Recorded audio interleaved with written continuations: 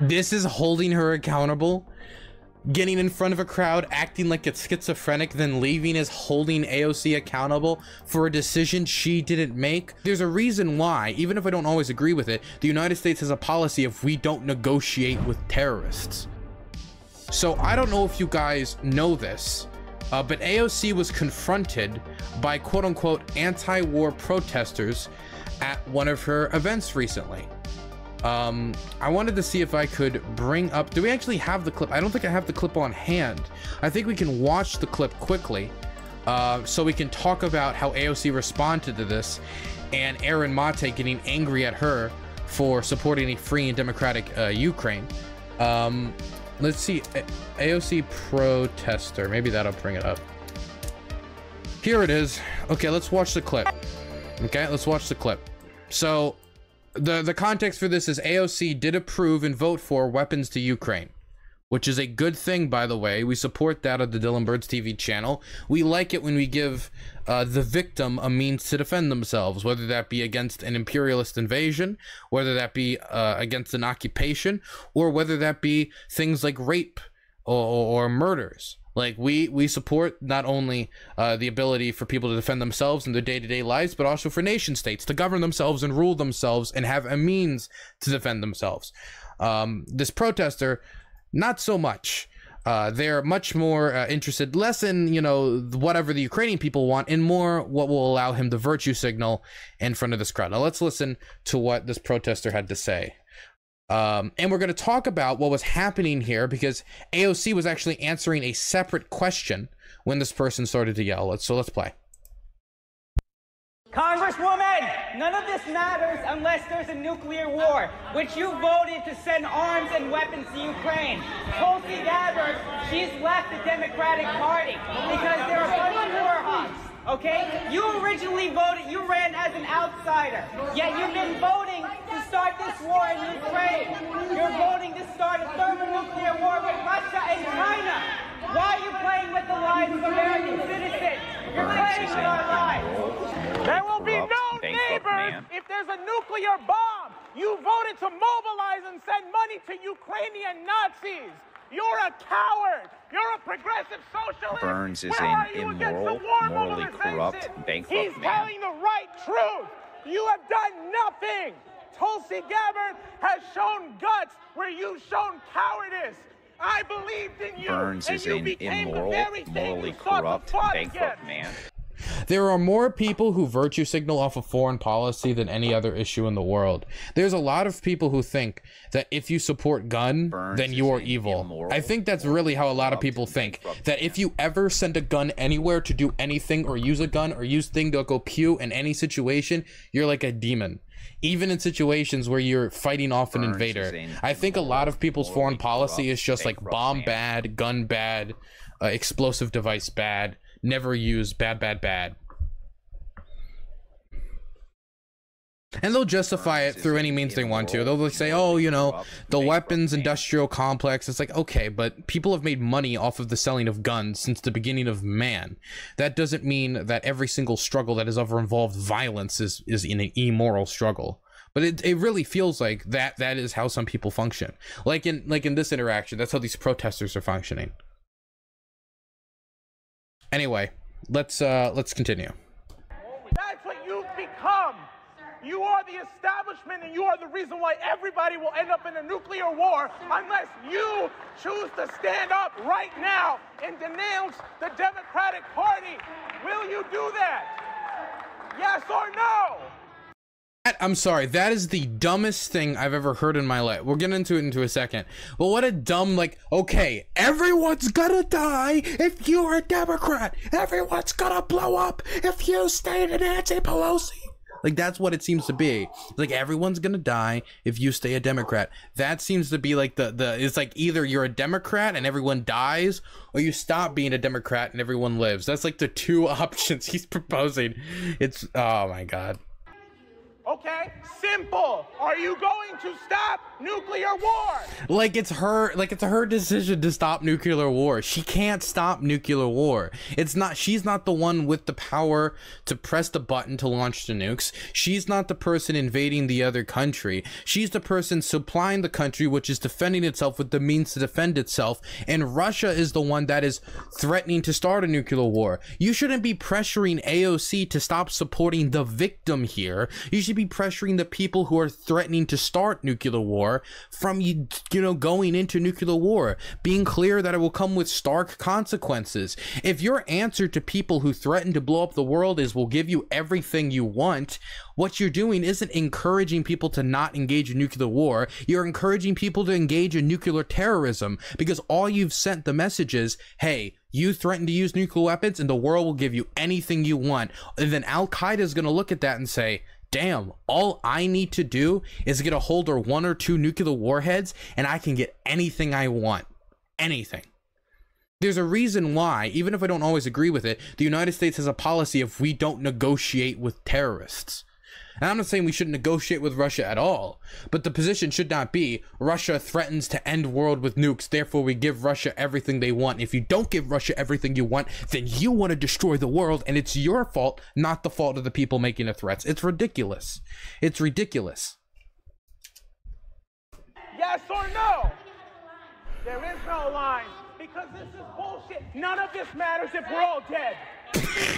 I'm sorry, man. He's such a child. None of it. You know that. If you don't become grifter like Tulsi and go campaign for Kari Lake in Arizona, an election denier, a pro-drug war candidate, if you don't campaign for her and be like Tulsi Gabbard and say wokeness is destroying America, that's the real nuclear bomb, then you want everyone to die. Listen to this nonsense. By the way, I'm kind of spoiling it for you. This guy ended up being a LaRoucheite, okay? He ended up like promoting a LaRoucheite conference right after this.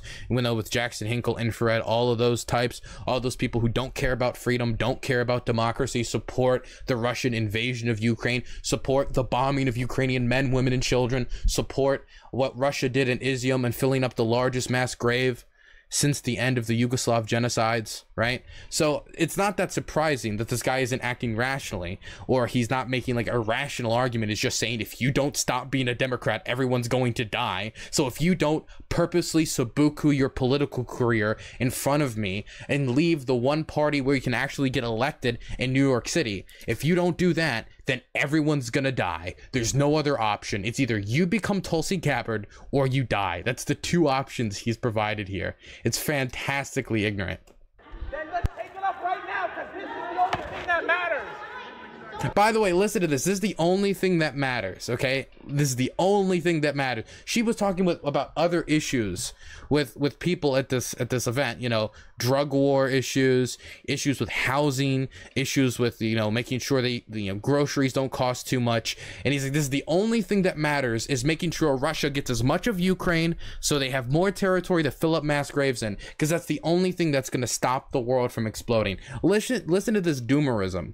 Imagine if somebody during the Soviet invasion of Afghanistan, when the Soviet Union killed millions of civilians, said, you know what, America, if you do not stop supporting the Mujahideen, everyone in the world is going to die. Now, you can be against supporting the Mujahideen, but the idea that it's either A, you destroy the world, or B, just allow the Soviets to butcher Afghanistan. Like, these are like the only 2 options.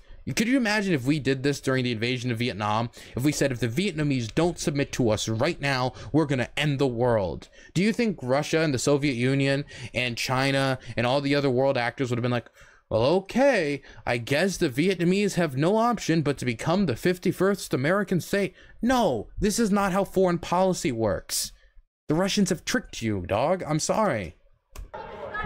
This is the only thing that matters right now. We could be in a nuclear war at any minute, and you continue to fund it. That's true of all times, anytime, everywhere, forever. Like, we could be in a nuclear war because of any number of clashes that we had during the Cold War. The solution to that is not, though, okay, you submit to nuclear threats. If you submit to nuclear threats, then the message you send is nuclear terrorism is a successful strategy. Every terrorist org, every despot, tin hat, nonsensical dictator is just going to speed towards nuclear weapons, whether that's in Eritrea, Sudan, Myanmar. They're all going to speed towards nuclear weapons.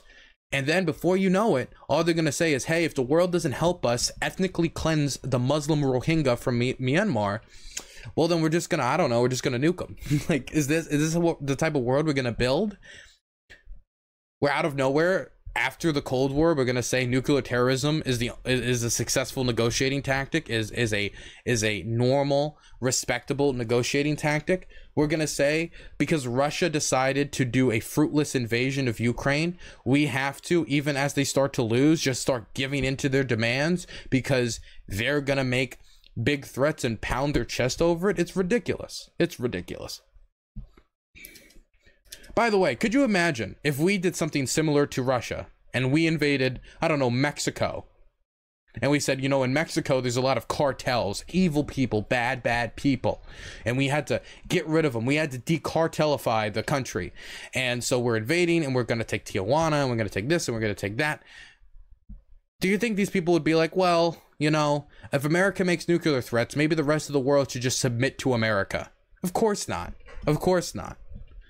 Wilhelm, thank you so much for giving a tier 1 sub and saying, the guy is when Twitter tanky went outside and touched grass, psycho posting, scary AF. True. That's what's going on. Why not right now? You're the liar here. Nobody has held you accountable. That's what's happening. This is holding her accountable. Getting in front of a crowd, acting like it's schizophrenic, then leaving is holding AOC accountable for a decision she didn't make. She didn't invade Ukraine. She didn't make the nuclear threat. She doesn't even have control of America's nuclear doctrine outside of one vote in Congress, and leaving the Democratic Party, as this person is suggesting, is not going to fix any of the issues he's talking about. And it is time for you to stand up and realize that what you've been saying has been lies. Let your conscience come through for once.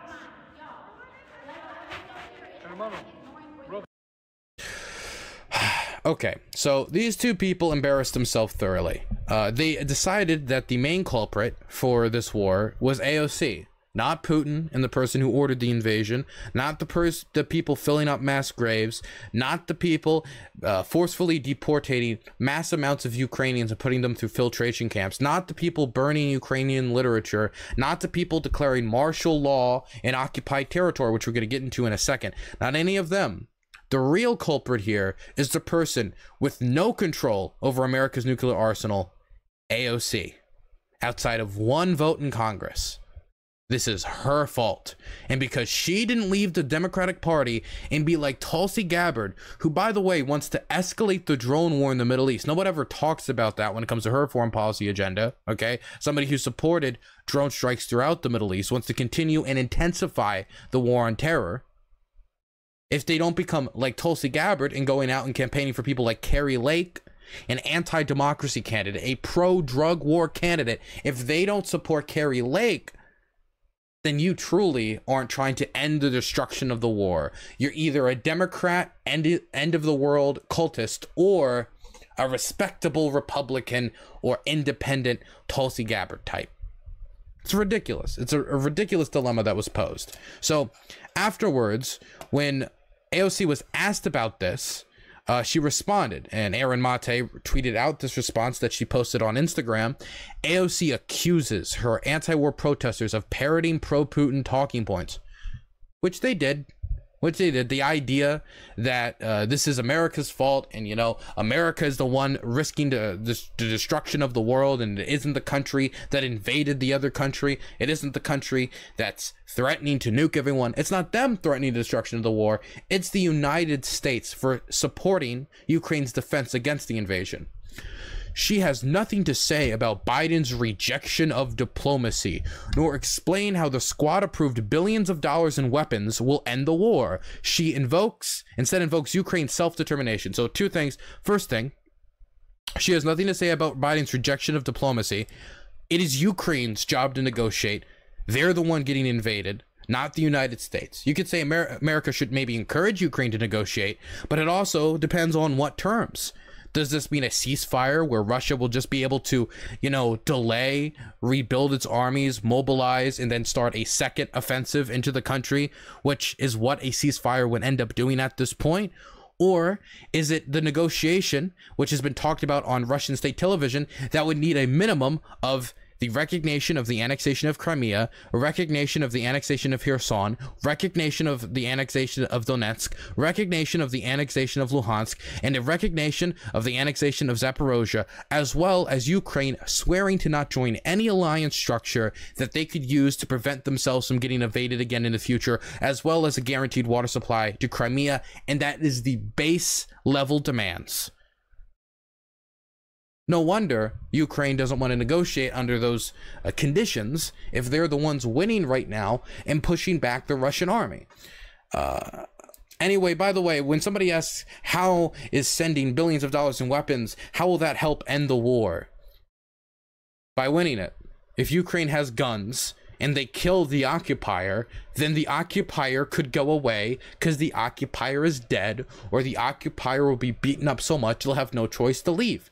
This is how Algeria got their independence. This is how Vietnam got their independence. This is how the United States got its independence, with France supplied the United States with weapons to fight the most powerful empire on the planet, the British Empire, and we won. This is how, a lot of nations have gotten their independence. Anyway, let's read AOC's message before we wrap up this segment. Could you speak on being confronted by anti-war protesters? Sure. They were actually not anti-war protesters. They were right-wing Trumpers, and some were LaRoucheite cult members. They were LaRoucheite cult members, by the way. That second guy who was speaking actually plugged a LaRoucheite event afterwards. Not progressives, as they have claimed. Their own social media history shows that. It was a stunt that they do from time to time. Last time, they showed up to a town hall yelling about eating babies or something. It's a thing they do to go viral and draw in people. This is the same reason I had an initial negative reaction to the people who poured soup on the painting, the Van Gogh painting, because it just feels like attention-seeking behavior, not like activism.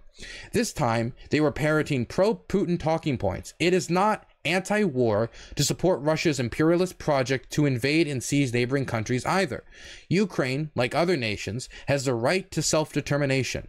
The only person instigating threats of nuclear war is Putin. No one else. Based and true. As far as their comments about Tulsi Gabbard, Gabbard has voted for more defense budget increases than I ever have. 0. Look it up. Happy to dig more into Ukraine in other posts. A lot of these right-wing video and social media stunts are predicated on people not knowing the context and just believing whatever the person is saying for face value. For example, in the video, they cut out the part where they waited to yell until a deaf constituent was trying to ask the question, so it would look like everyone was mad at their words instead of the fact that they were harming a person with a disability. Now, this last part about harming a person with a disability does sound like they were harming them in a way, like physically or something, and obviously that's not what they were doing, but they did yell over a person with a disability that impacts their ability to speak and hear.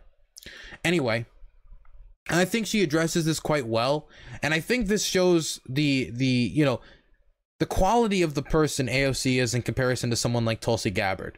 When the going gets tough for AOC, when she is getting a lot of heat in media, when she, is not having the legislative success that she wanted, she didn't just say, this job is too hard, I'm gonna switch teams for clout, like Tulsi Gabbard did. She stays to her values, stays to her guns, explains exactly why she supports Ukraine out of a principled position, mind you, and sticks with it. And this is something that honestly is a good surprise to see from AOC. A very good surprise to see from AOC, that she's not going to cave for these the LaRoucheite sycophants, for these pro-Putin nerds, and she's going to stick by the principled position of supporting Ukrainian self-determination and giving the victims the tools it needs to engage in their own liberation. I am honestly, positively surprised about AOC doing this.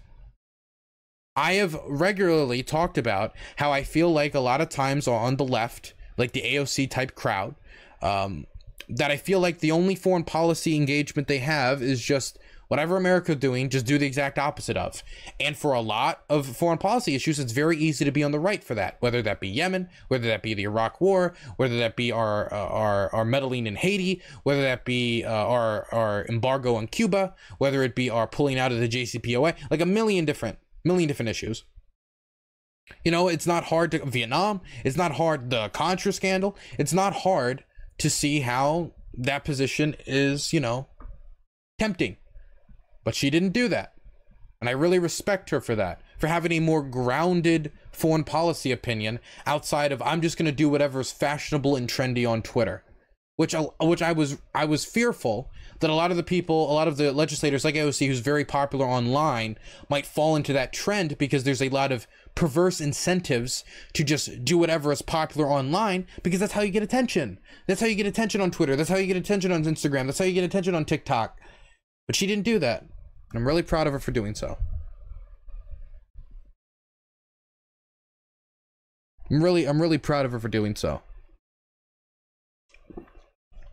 I don't hate her, but I want to see if she can appeal to me as a Texan, so detached from the New York issues. Well, I mean, you know, she's a New York legislator, so it makes sense that she would be focused on New York issues, as she's at, you know, like a town hall in New York, right? Like, if you listen to the type of issues I care about, a lot of them are going to be centered towards Maryland, because at the end of the day, we have a state government and we have a federal government, and part of a congresswoman and congressman's job is to get resources for the localities. And so I'm not that surprised, but I am interested to see if AOC can continue to evolve her political career to a point where she could appeal more nationally in the type of stuff she's advocating for. I think the Green New Deal was one of the things that I think was the most obvious example of that. Which, by the way, LaRoucheites call that green fascism, by the way, which just shows the type of things they're interested in, and the fact that they're not progressives, okay? They're just reactionaries. They're just reactionaries with a different aesthetic, because the right-wing, ultra-religious, whether it be evangelical or far-right or any of the far-right aesthetics, just doesn't appeal to them, so they just chose the LaRoucheite aesthetic.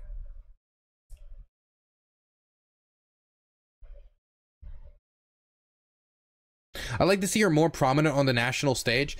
I know a lot of people want her to run for president. I don't think she should run for president for like a minimum of like 8 more years. I mean, who knows what happens between then and now, but I want to see AOC, when she runs, nobody can say inexperience. Nobody can say it. I want to see her garner a lot of experience before she runs, because I feel like a lot of the problems that we had during the Obama presidency somewhat came from Obama's lack of experience. Not to say he didn't have any experience, but compared to somebody like Joe Biden, who's been able to maneuver very skillfully to get a lot of stuff passed, he didn't have nearly as much experience as the Biden man, okay? LaRouche was a thing back in the 1980s. Is there a resurgence of it? Yeah, it's like the Jackson Hinkle type crowd. That's like the resurgence of LaRoucheism, yeah. Soda. Biden is being based. Biden super based. Dark Brandon moment. Biden had a wild, brave new world compared to Obama, though. But I don't know, because it feels like after the end of the Bush presidency, like there was so much opportunity for hope and change, right? I mean, hope and change, that was like the selling point. But, you know, nothing ever really came of it. I mean, we got some stuff, just not nearly as much as we're getting during the Biden presidency, which in my opinion is still not enough, but we're getting more than I expected. Is Biden better than Obama? Honestly, considering what Biden has done in 2 years compared to what Obama did in 8, he could be on path to having a better presidency than Biden. He had certainly a better first 2 years than Obama did. So far he's had, like, if I take all of Obama's 8 years and judge it against Biden's, then it's like not a fair match because it's 2 years to 8. But if we compare Biden's first 2 years and Obama's first 2 years, Biden's just gotten more done, and he's gotten more done with a more difficult legislative position, which is impressive and shows where Biden's experience came into play. I would say that the one thing that I think Obama was better on than Biden so far would probably be healthcare. While Obamacare is not my chosen option, Biden hasn't really done all that much. I mean, he's done the thing so people can buy lower cost hearing aids. He's made it so there's like I think a price cap on medication for people on Medicare, which is good. But Obamacare was more all-encompassing than that. Biden looks decent because Trump was so bad. I think Biden looks decent not only because Trump was so bad, but also because he's in a very difficult legislative position with only 50 senators, 2 of which are Kyrsten Sinema and Joe Manchin, and he's still able to get as much done as he is. I think that's why he looks so good, because he's getting more accomplished with less tools at his disposal. Let's see what Aramante has to say about this. To my knowledge, AOC has never said a word about the 2014 US-backed coup. Based coup? You mean the based moment? You mean the based moment? Inshallah. Out with Yanukovych. Inshallah. Inshallah. Okay, that's enough. I forgot how stupid Aramate is for a second. I don't want to read these tweets. I forgot how bad. It wasn't. Okay, the reason why Yanukovych got overthrown was because his police brutalized protesters, then murdered protesters. After pulling out of a very popular deal with the European Union, then he tried to outlaw protesting. If there's something that will encourage protests, it's trying to outlaw protesting, making it so no more than 3 people can gather. That's a bad thing to do. That's a bad thing to do in reference to protesting.